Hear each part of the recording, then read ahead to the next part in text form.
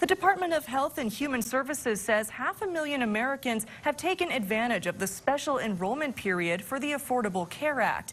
Now, thanks to changes made by the American Rescue Plan, even more people could qualify.